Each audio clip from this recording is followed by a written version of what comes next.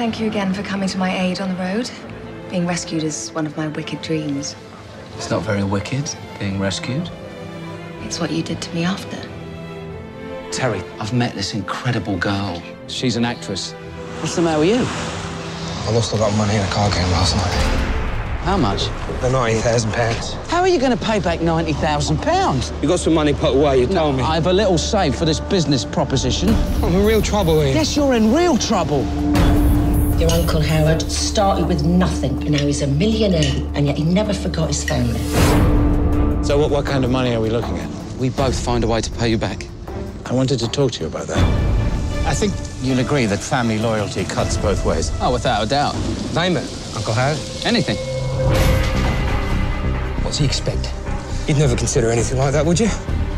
No. Would you? The bedroom scenes were so sexy. I was thinking of you for motivation. I want us to go to California together.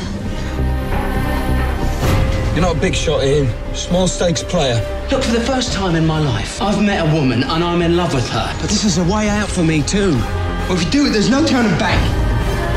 There he is. Let's take him now. It's a great weight off my back. We'll never be our old selves again. There's no going back from this, I tell you. I'm worried about Terry. He thinks he's killed someone. You're upset, you're unstable. I want this off my neck. You can't do it. You'll be throwing your whole life away, and mine. You didn't question my ethics when you wanted something from me. Family is family. Blood is blood.